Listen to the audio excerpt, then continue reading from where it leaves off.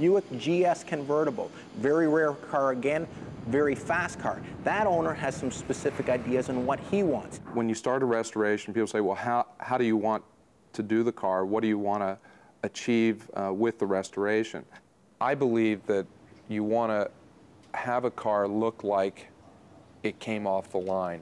And I think that's important. And so I like to see proper chalk marks. I like to see, overspray. Ultimately, I think especially with these 70s, late 60s to 70 muscle cars, torque is really what it's all about. Horsepower is extremely important, but ultimately it's what you deliver, to those wheels. And I think that we want to make sure that the car is as torquey as it can be and yet be very drivable. The key here is drive. And so, if the car starts to have some patina, on those seats and on the shifter handle, and the top, looks like it's been used a little bit, that's okay, because that's what the car is there for. This car is not going to be restored to just be sitting around. Well, the guys are really flying at legendary Motorcar on the Buick GS, and for a muscle car, this Buick has a lot of chrome. Great big bumpers front and back, lots of trim. The car also has lots of stainless.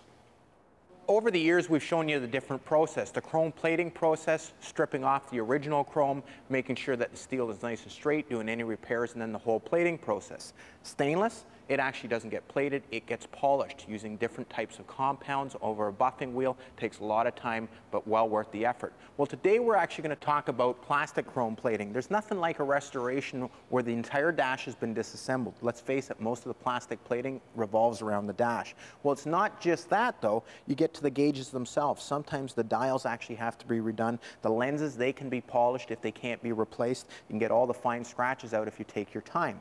The wood graining, well, a lot of that's available now, but you want to make sure you have different types of graining. You can see one's lighter and darker, and others are darker. Sometimes the console is a little different than the dash. Well, if you get to things like the cigarette lighter, the headlight knobs, any of those pieces, well worth getting them new if you can, or replating them if possible. The big item is going to be the dash bezel itself. Now, a lot of times you can't get this. You can get pieces like the radio bezel, buy it new. It's cheaper than getting it replated. Our friends from Vacuum Metallizing Limited agreed to do a few small pieces for us, even though they're in the business of mass-produced pieces, but the process is exactly the same. The metallizing process begins when the parts are loaded onto a custom-built rack. These racks allow for the maximum number of parts to be coated at once and drastically increases efficiency. The individual circular racks are then loaded into a machine that performs two functions. First, the parts rotate down through the machine in which they receive a layer of clear coat. As the part rotates up over the top of the machine, they pass through a small oven. This heat provides an initial cure to the clear coat. Multiple coats are applied at this same stage. Next, the parts are loaded onto a large rotating carousel. Here, small aluminum pellets are inserted into a tungsten filament that sit inside the center of the carousel. This is then loaded into a large pressure chamber, and the air is pumped out until a specific vacuum level is reached. Tungsten filaments are heated. This causes the aluminum pellets to evaporate into the space inside the chamber. As the parts rotate inside the chamber, they accumulate a thin layer of the suspended aluminum particles. The parts are allowed to cool and are sent back to the clear coat process. Essentially, the aluminum is sandwiched between two layers of clear coat. After a final 90-minute bake in the oven, the part is done.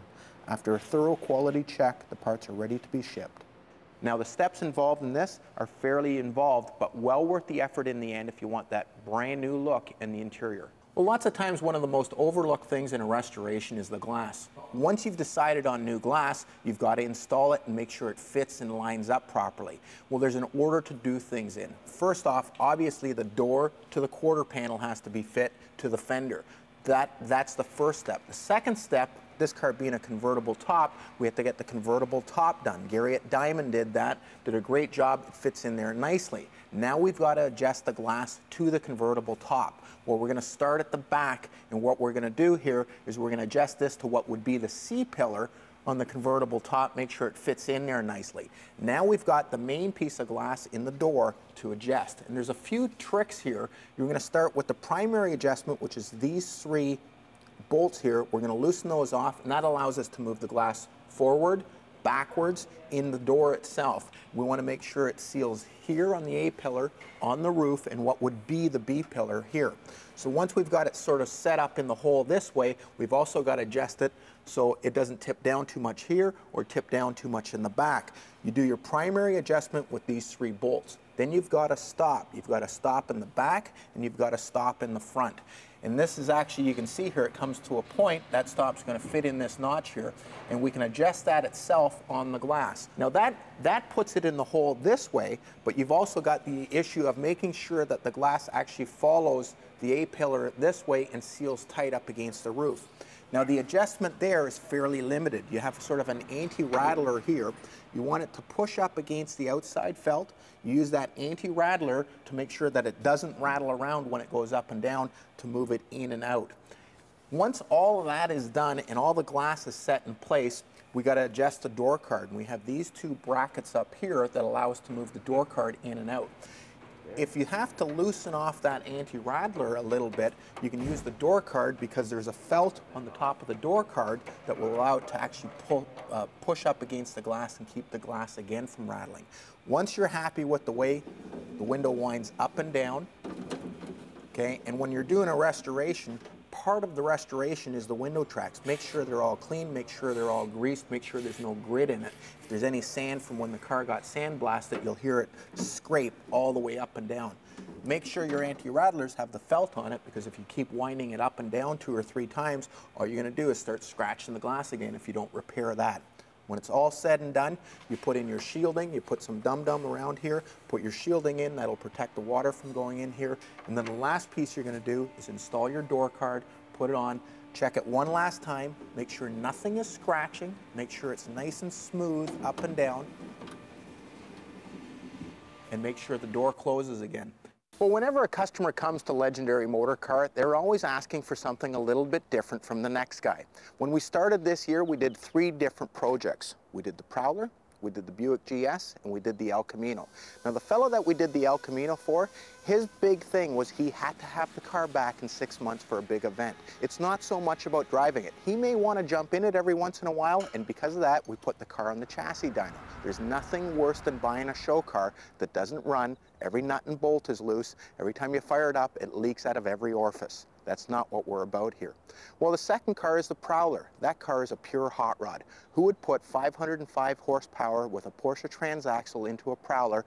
Giant brakes. This thing is going to be an absolute weapon. That car was never designed to go as fast, turn, or stop as well as it's going to do. So that car, we're actually prepping a little bit more like a race car. We're going to make sure that we go through that car thoroughly. We're going to beat the car. Sorry about that. But we are going to have to beat the car, because the first time out, that car is going to be on the power tour. It's going to go 1,000 miles cross country. It better work. Well, this one here, Larry's Buick GS, he wants to be able to take it to a show, hold his head up high, and make sure that people really like the car. As I'm sure you're aware, sometimes people can get a little snooty at the car shows, and they want to, make sure you've got your clips right and your the badges inside on the engine right, and it is important to have those things done correctly. But what's more important to him is he's going to take it on the Muscle Car 1000. And most importantly, he wants to be able to throw his kids in the back seat, go down to the corner store for an ice cream. My litmus test is, am I comfortable taking some of my family or all of my family in the car? And so that is probably the biggest thing that I look at. So no matter what level you're restoring a car to me, it's not just about art. You have to be able to drive them. We'll spend a lot of time debugging these cars so they're right. Let's take this one for its first road test. The whole thing behind a test drive is to make sure everything's working. The tach seems accurate, the speedo is accurate, hopefully the gas gauge works. We'll also go through all the things like the radios. We'll make sure that the wipers work. We want to make sure that everything's functioning, and then what we're going to do is we're going to come back with a list. Any rattles and squeaks, we're going to check that. Right now there's a little bit of a wind noise here. Now again, these things didn't fit perfectly from day one, but what we're going to do is try and adjust it as best we can, make sure it fits properly. And then after that, there's not much you can do if it was engineered that way. But we want it to be at least as good as it was when it left the factory. Now, as far as performance driving goes, this car here, we did a little bit. We made sure we had good parts in the motor. We put ARP rod bolts in it. We wanted to make sure that if you took it to the strip, you wouldn't have any issues. As far as all the brakes and all the rest of the suspension goes, it's pretty much stock. So it's not going to drive a whole bunch better than the original car, but it's a pretty good car to start with. I can't help it. I just want, brute force, brute speed. I'm a car guy, so I like that stuff.